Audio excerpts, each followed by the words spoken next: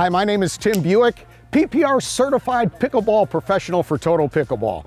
Because you don't just want a pickleball, you want a total pickleball. And today I'm stoked for what we're going to be covering in this video. We're going to talk about the top 5 mistakes that are sabotaging your game. You need to fix these if you want to get to the next level.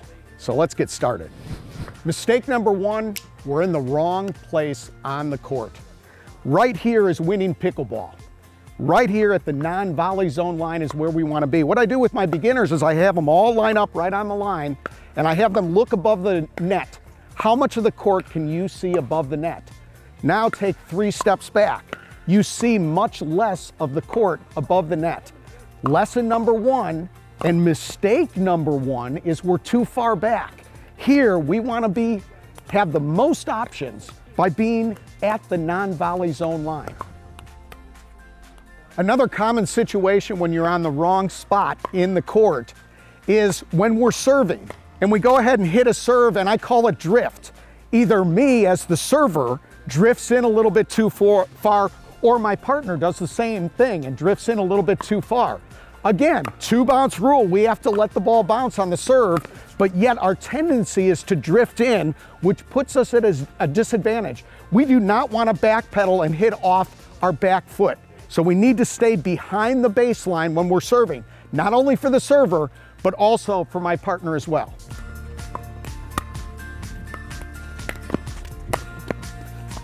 See, that's the problem. That's the problem. Every single time when I hit a return, without exception, I need to get all the way to the line. But what did I do? I hung back, got in trouble, he hit it right at my feet. Always get to the line, return and run to the non-volley zone line every time.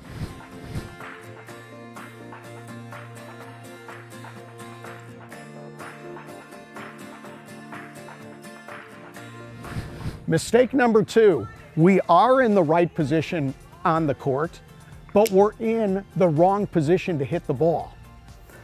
Key thing is when we're here where we need to be, which is the non-volley zone line, we need to be in the proper ready position. For the right-hander, there's essentially 3 ready positions that people use.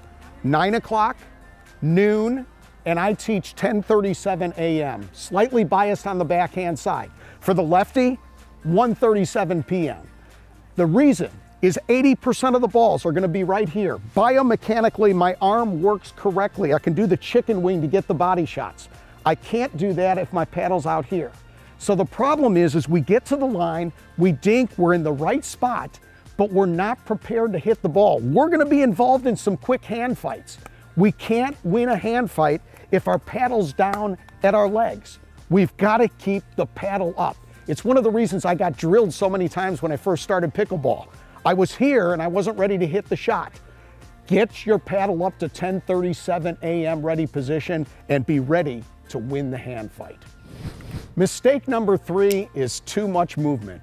So often I see people get out on the pickleball court and they're all over the place. Their arms are flailing, their legs are all over. No, we need to chill out.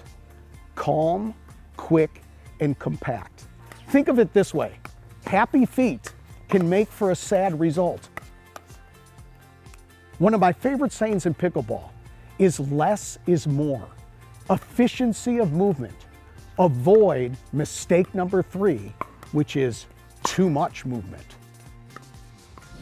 If mistake number 3 is too much movement, mistake number 4 is not enough movement. So often we have a tendency to be lazy on the court. We don't move our feet. And the problem is a lot of times in pickleball, we'll see a ball here and we'll do a large lunge and we'll stretch for it, especially when we're outdoors, very wind sensitive. So we think that the ball might be here when it ends up over here. If we do a lunge at it, we're stuck and we can't move. So our movements need to be smaller steps. We actually have to have more movement and it has to be the correct movement, which are small steps to the ball, make a big difference.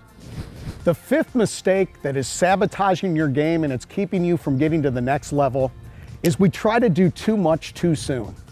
We don't have patience. One of my favorite sayings in pickleball is make me hit one more ball. just make me hit one more. But oftentimes we just tried too much too soon. Think about if the bottom third of me is red, middle third is yellow, top third is green. Those are attackable balls. I teach this little lady, she's about this big, big hair, big earrings, bright red lipstick, and I said, Sarah, this is a game of controlled aggression. She says, honey, I got aggression, but I have no control. Well, we need control. We can't try to do too much too soon. Be patient.